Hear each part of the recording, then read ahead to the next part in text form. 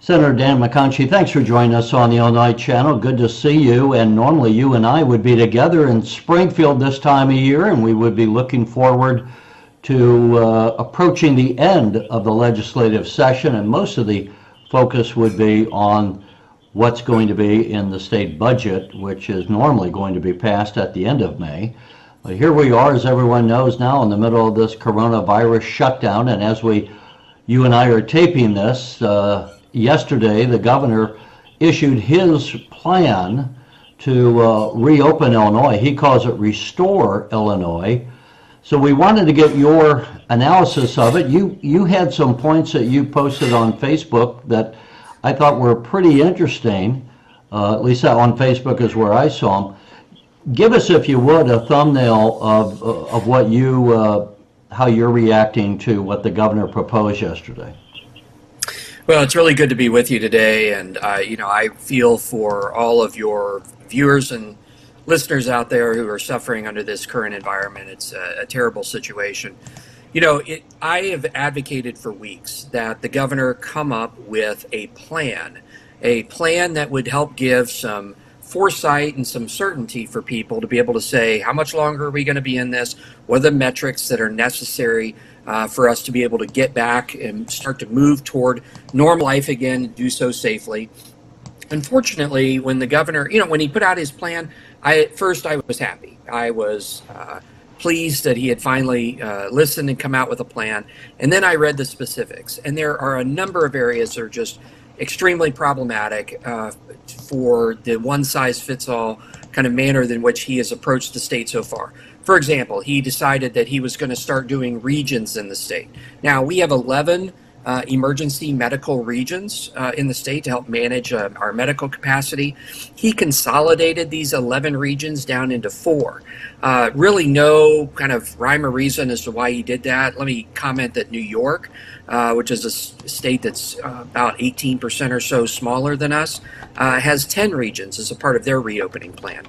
We're a very large, geographically diverse state, and there is no reason to have large swaths of the state being treated equally, regardless of whether or not they are in a major metropolitan area or in very rural areas.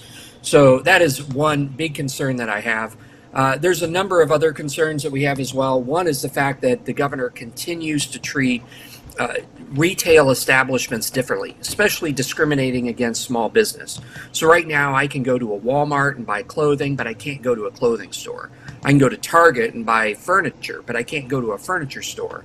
I can go to my grocery store coming up here on Mother's Day and buy flowers, but I can't go to a florist. I can't go inside to a florist shop. And that kind of discriminatory behavior, even if these entities are able to operate safely, they're still being treated differently. And that is really problematic because not only is it inconvenient for regular folks to be able to go out and try to get the things that they need, it discriminates against small businesses and will necessarily result in fewer jobs and fewer businesses at the end of the day. It's very concerning.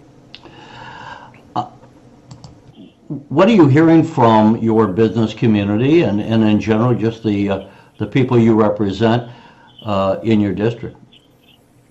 There's a number of things. One is a great deal of fear, right? There's a great deal of fear that these businesses, they're not going to be able to survive. That is the real concern that a lot of them have. So another provision of this plan is that you can't move from one stage to the next of further reopening, but you have a review once every 28 days. That's double the length of time of review for any other state that is considering, how they're going to best reopen. So there's a lot of fear about those types of things that are out there. Some of them are saying, they're going to open up in contravention of the governor's order because their alternative is bankruptcy. And that is a terrible choice that they are being forced into. And this is something that, I think the governor has made his decisions really kind of based in a vacuum, in a bubble that it seems, with him and his small group of hand-selected experts that he's had. I think that subjecting his annual or his periodic executive orders to legislative oversight is what's desperately needed right now. It is the wisdom that comes from the big group of elected officials representing the entire state, representing people from all walks of life across our diverse area, that is going to help come to the best possible solution. And unfortunately, the governor has taken a go-it-alone tactic so far. I want to bring up a graphic here that kind of addresses one of the points or question I have. And as we see here, you wrote, getting to full reopening will take 9 to 15 months under the governor's plan, which means he will need to continually issue emergency declarations to see the plan through, each of which grants him virtually unlimited authority for the 30 days each one is in effect. But, you know, the question that I have is, when the governor has this emergency authority, I don't even know that it's a rolling 30 days. Maybe you know what the actual provision is. It was my understanding once he declares an emergency, he had 30 days, and then the legislature would have to reauthorize his use of that authority, or is it automatic every time he makes a declaration? So the statute is silent in regards to what happens after he issues an emergency declaration after 30 days. So he issues a declaration, it lasts for 30 days, then it expires, but the governor is able just to simply reissue a new emergency declaration, completely upon his own authority, completely based upon his own criteria. We are one of 19 states that provide zero oversight of the governor's ability to declare and renew emergency declarations. Most states, there are 9 states that either require the legislature to initially approve or approve subsequent declarations. There are then about 20 states, 22 states I believe it is, that allow for the legislature to step in and nullify a emergency declaration when one is done. However, we are one of, as I mentioned, 19 states that has zero oversight from the legislative branch over the governor. So the only type of oversight that exists is whether or not somebody decides they want to challenge his orders. It's kind of surprising with the governor, and the Illinois Channel has been carrying his press briefings live every afternoon, as well as putting them up on YouTube for review. But we really haven't heard much from those in the legislature from the Republican Party, so that's why we're so grateful that you could join us today. So I would say that the governor in the early stages, he was operating with very little information, doing his best to really try to make that difficult balance that exists in when you're trying to manage a natural disaster such as like this, where you have an unseen enemy. And I have no qualms with what he did in his early days. The issue is that he has continued to maintain a go-it-alone approach in which, you can offer advice, but at the end of the day, he is going to be the only one that makes the decisions as to what it is that we're going to do going forward. Look, we have 3 branches of government for a reason. Those 3 branches of government help provide oversight over each other. Right now, we only have one branch of government that is making decisions as to freedom of movement, how much commerce can go and operate, and that is a recipe for disaster long term. We need that check and balance system in normal times. It's even more necessary in a crisis like this. And what is fundamentally necessary is to ensure that the decisions that he's making are something that the public buys into, and that is something that would happen if he included a broader base of support, a broader kind of decision-making authority by bringing the legislature into the mix. By his not doing it, everybody's looking just at the decisions that he's made, and he is going to bear kind of the consequences, the political consequences of whatever happens, good or bad, right, in regards to that. And I think that, the value of our government, of our divided system of government, is that diversity of opinion that comes when you have multiple people from different walks of life at the table and not just one person making all of the decisions. The governor has said in some of his press briefings that he has talked to any number of people, and he alludes to the fact that he's talked to different Republicans. Have you had any conversations? Has he reached out to you for any advice? I have not heard from the governor. We have sent a number of letters or other things such as plans. I worked with Senator Paul Schimpf to come up with a reopening plan. We submitted that to him, I don't know, a week or 10 days ago. There was no response to that. We've sent letters encouraging further transparency, asking questions about prisoners who have been released from prison, violent criminals who have been given clemency under COVID-19. We've asked for some clarity on those things. There's been no response. So he may be talking to some folks. If so, I don't know who they are.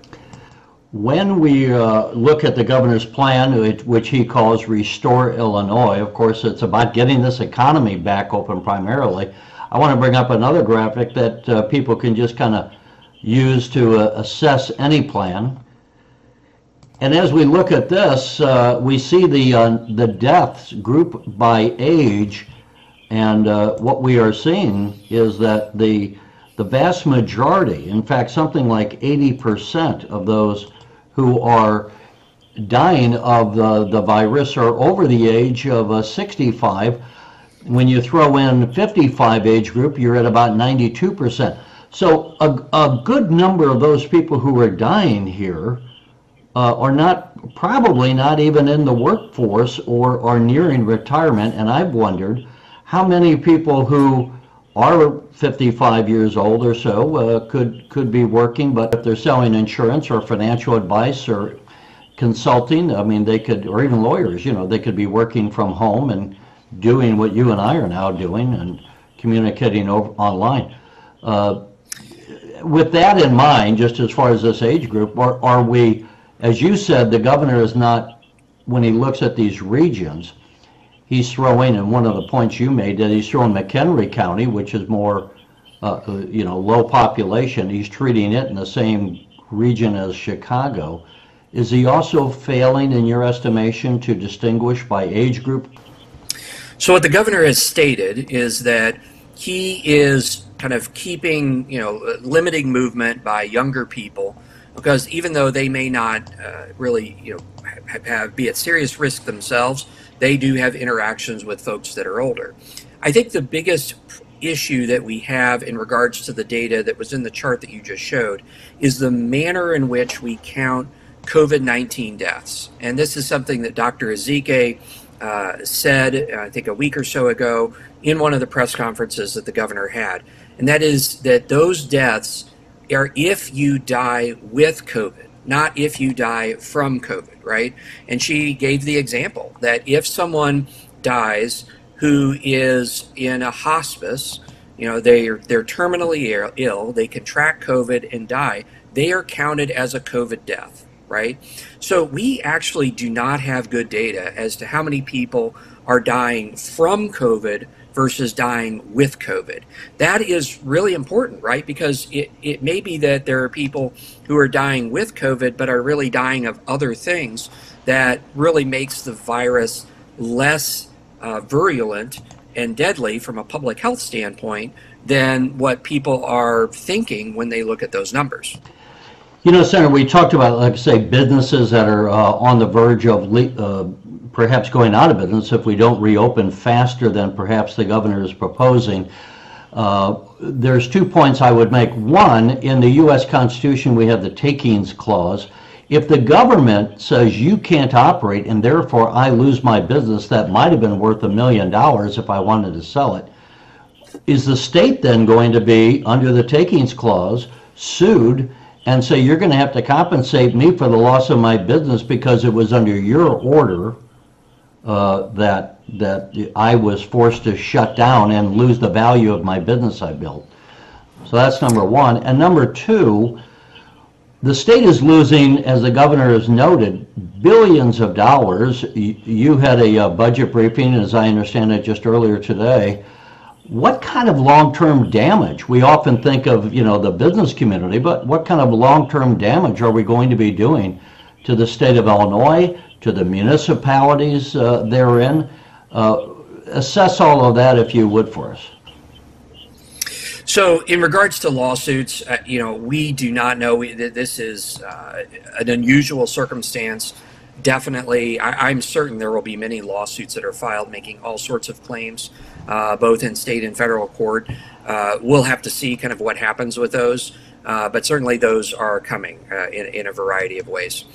Repeat your second question. Well, the question is, what about the state? Instead of just thinking about the loss of businesses, with the billions of dollars, as everyone knows, this state was in dire financial situation prior to the coronavirus coming out. Our pensions are among the worst funded in the nation.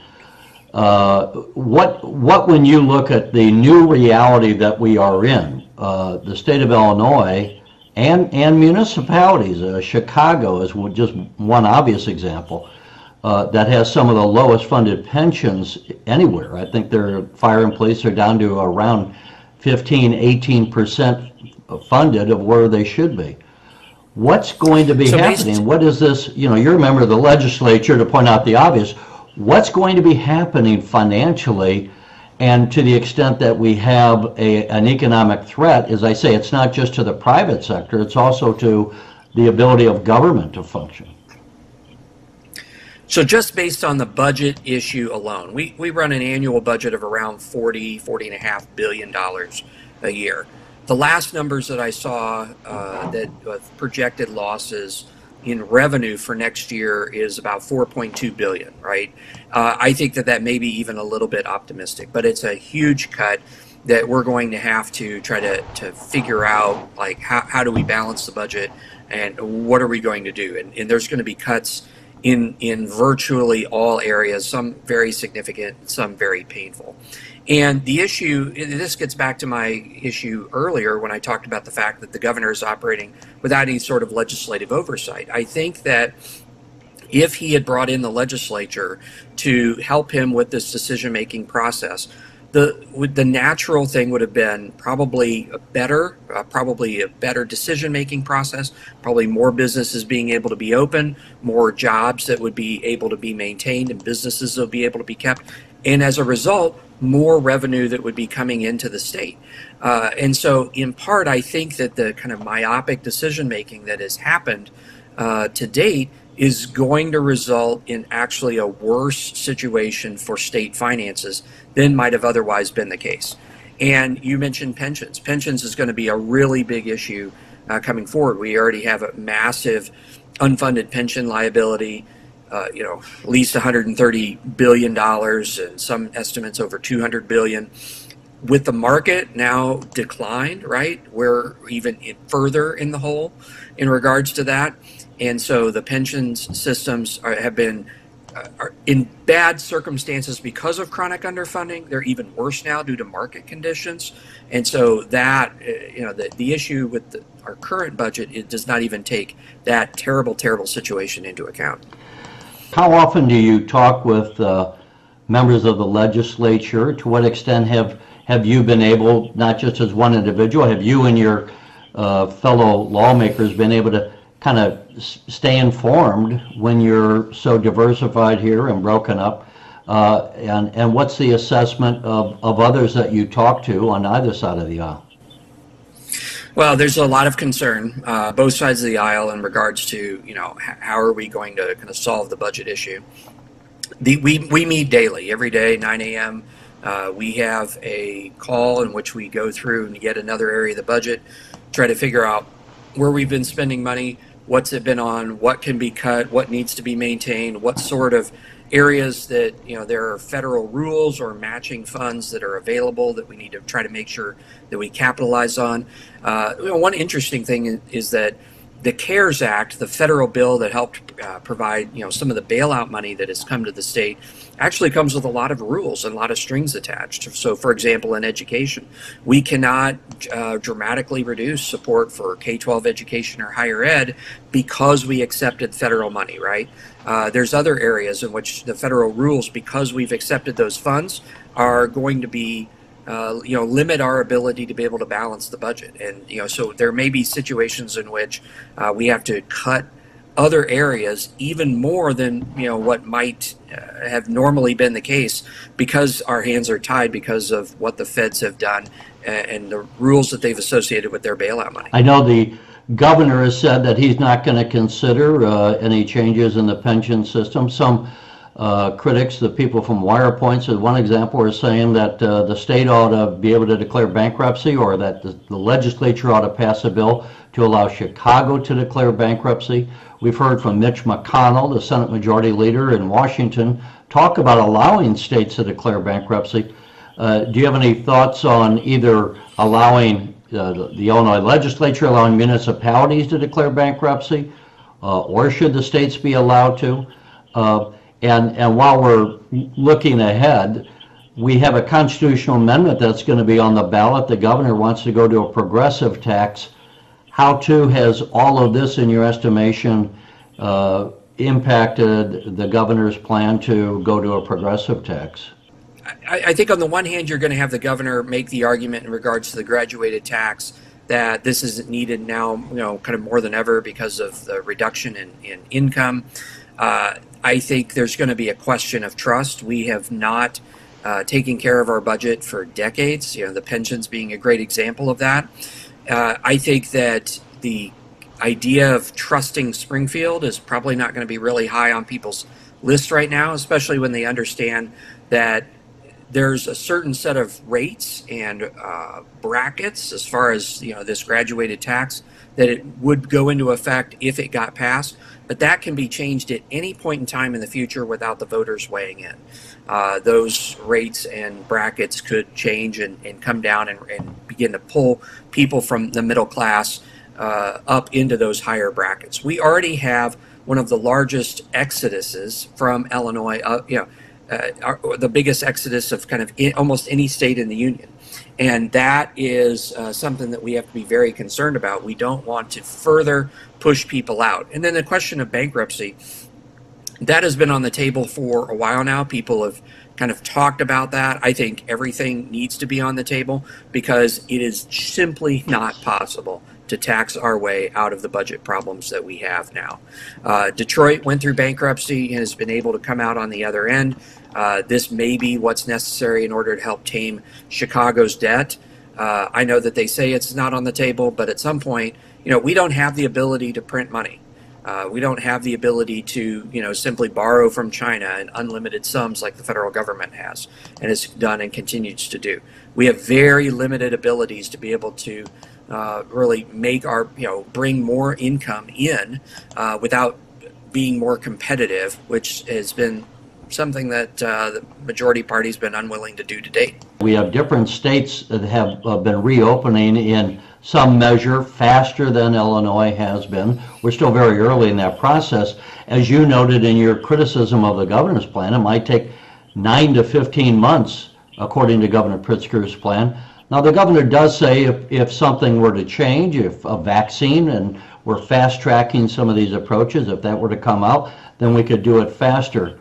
But will number one, as other states open faster than we do, is that going to put more pressure on Governor Pritzker and economically on Illinois to reopen? So we already have an issue with people leaving the state to go across the border to buy gas and so forth just because of our tax rates, right?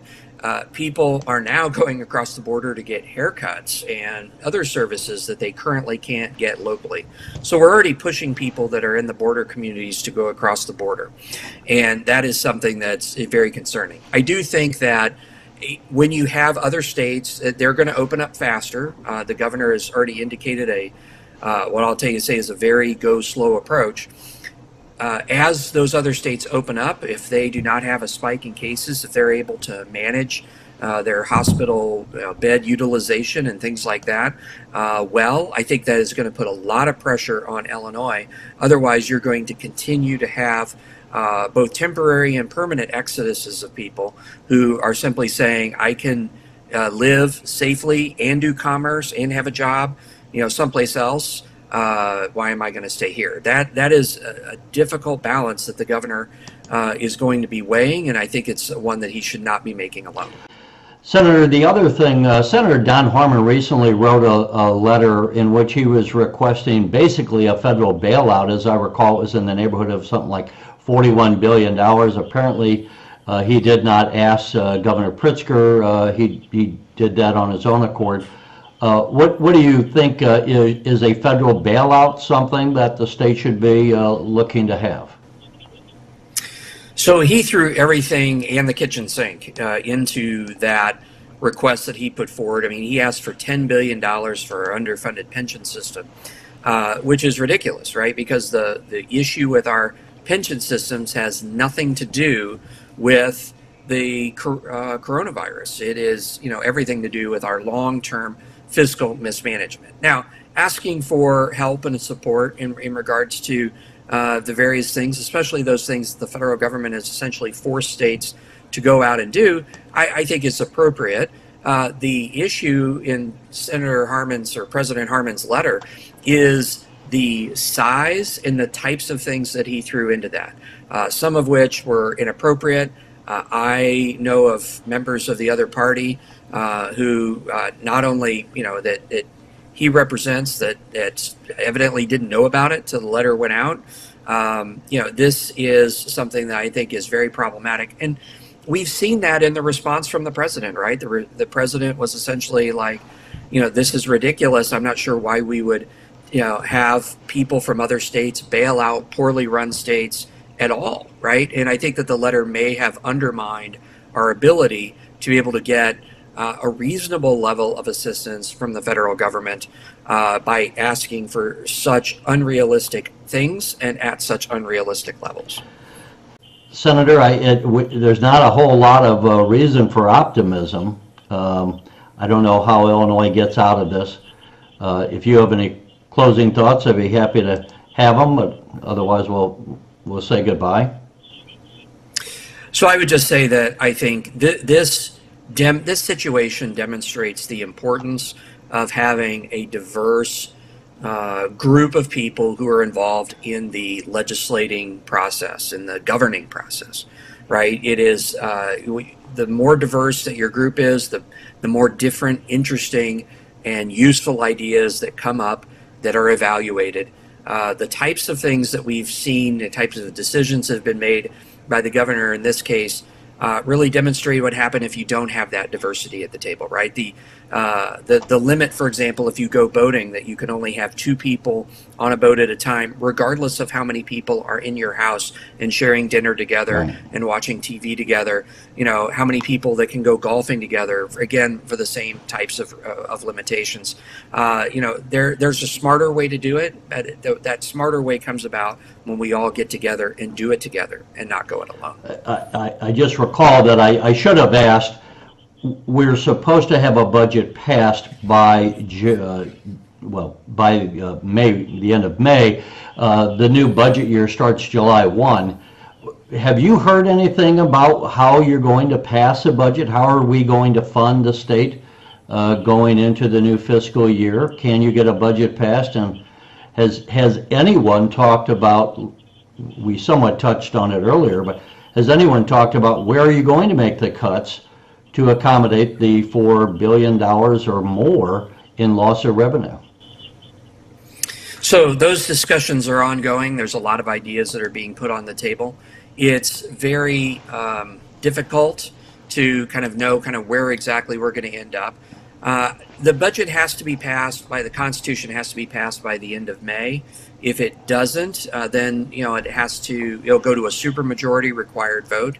But I would say to date, our budget meetings have been collegial. They've been informative. I do think that there is a strong possibility that we can put together a bipartisan budget. The one thing that I will caution people on is that it will be a budget that is going to be somewhat of a guess, right? I mean, we're not through this crisis yet. We do not know what the long-term impacts are going to be on revenues to the state. We're going to have to kind of take our best guess in regards to that. And the governor, through the next year and perhaps longer, is going to have to actively manage our expenditures along with the comptroller, because it could be that we make an estimate and yet we're either wildly optimistic or wildly pessimistic. There's just no crystal ball for a situation like this that is going to give a lot of clarity. Well, we'll look forward to when we can get back to normal, and the Illinois Channel will be covering the legislature when you finally do get back together and try to pass it. We know for sure it's not going to be an easy task. It never is, but certainly much more difficult under the current circumstances. Senator Dan McConchie, thanks so much for joining us, and we'll look forward to talking to you again in the near future. Thanks for having me on, and be safe. Thanks for watching, and if you haven't already, please consider subscribing to our channel. And while you're at it, please leave us a comment. Thank you for watching.